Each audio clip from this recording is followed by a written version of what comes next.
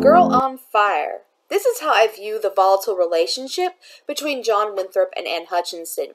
I first saw the slight undertones of this comparison last week when viewing the first installment of the PBS documentary A New Adam for last week's study. But first, let me introduce myself. My name is Sarah Davis-Leonard, and I'm an online doctoral student of history at Liberty University. Now back to the heated conflict between Hutchinson and Winthrop. In the depicted sections of her trial in the PBS documentary, Hutchinson was not intimidated, and she did not sway from her cause, nor desert her followers when she was in difficulty.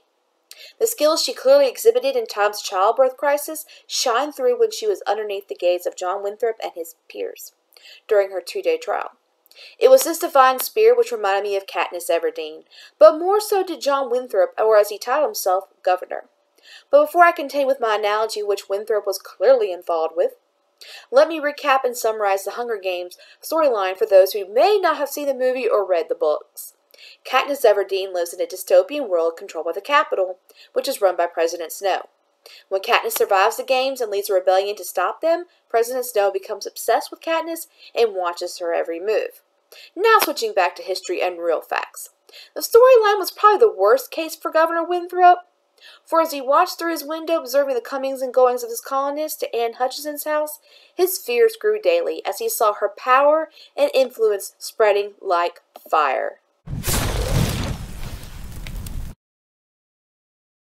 In my master's program, I took women's history primarily to be exposed to a subfield of history not readily covered in Christian education.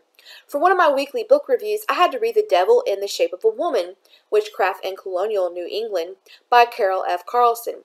Carlson's modern interpretation of the women suspected and later sentenced to be witches during the Salem witch trials of just 12 years after this event were accused due to their economic position. All of the women forever immortalized by the playwright Arthur Miller in The Crucible were women of wealth and status, according to Carlson, not on the fringe of society as depicted by Miller or modern film. However, I believe that the examination of Hutchinson's trial can serve as a better foundation for the Puritan view of women who rose above their assumed status in the New World.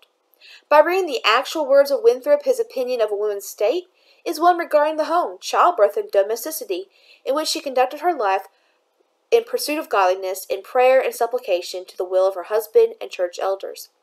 However, this strictly defined framework did not fit with the undefined territory of the New World and a colony facing difficulty and ruin. Winthrop himself wrote of noble women who were essential to the stability of the colony, but when one emerged stating dissent, Winthrop quickly assumed the role of his previous persecutors in England, where he had only 6 years before been the dissenter against the organized church and her leaders. Moreover, by focusing so much attention on Hutchinson and her increasing power, Winthrop sacrificed his own by exposing himself to attacks politically. This comparison is drawn by Anne Fairfax Withington and Jack Schwartz in their 1978 journal article, The Political Trial of Anne Hutchinson. Whereas Anne Hutchinson's trial was political like Sir Thomas More's or Antigone, so too can John Winthrop be compared to Henry VIII or Creon. In all three of these trials, the defendant was tried upon the conviction of conscience, when he or she disobeyed the laws of the state as he or she saw them unjust. I have conducted the trial of Antigone in my classroom before, and my students with each reenactment, Antigone becomes a righteous martyr for the cause of liberty, while Creon is forged into a tyrannical ruler, seizing God-given rights from his people. Yet the author of Post-Secular Puritans, Recent Retrials of Anne Hutchinson, Michael W. Kaufman, states that we should not view these two individuals with either the lens of feminism, nor can we trust the words of Winthrop, for he places himself in the right as a result of unconscious bias. As this is more recent research, it shows a clear revision of how historians have approached this interaction between two strong individuals. As Edmund S. Morgan, in his 1937 article regarding Anne Hutchinson's case for the New England Quarterly, he verbally attacks Massachusetts as a whole for expelling Anne and her followers upon the 300th anniversary of the event.